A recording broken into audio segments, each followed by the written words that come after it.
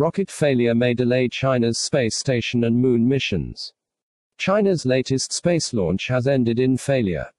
The Long March 5 rocket successfully took off at 11:23 a.m. GMT on Sunday from the Wenchang Space Launch Centre in China. But after an hour came tumbling back down to Earth due to an abnormality. Once in the air, Mission Control in Beijing tried to save the rocket by changing its flight plans, but those attempts were unsuccessful. The rocket, along with the experimental communications satellite it was carrying, crashed into the Pacific Ocean shortly afterwards. The cause of the failure is still being investigated, but is likely to cause delays for future launch plans. This is the second Long March failure in 2 weeks, with a television satellite failing to hitch a ride into space on June 19. At the moment, it's not clear if there is a connection between the two incidents.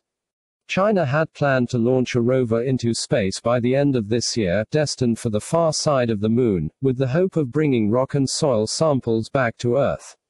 But the mission relies on hitching a ride aboard a Long March 5 rocket, so may be delayed if the causes of the latest failures take a while to find and rectify. Delays are possible. The rocket cannot fly until we find out the problem and solve it, and that will take time, said Wang Qianni.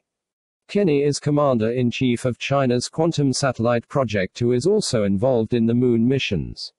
China also has plans to complete the construction of a space station, as well as landing humans and building a settlement on the moon. These missions will rely on Long March 5 rockets, so finding the points of failure is crucial to avoid lengthy delay. Thank you for watching.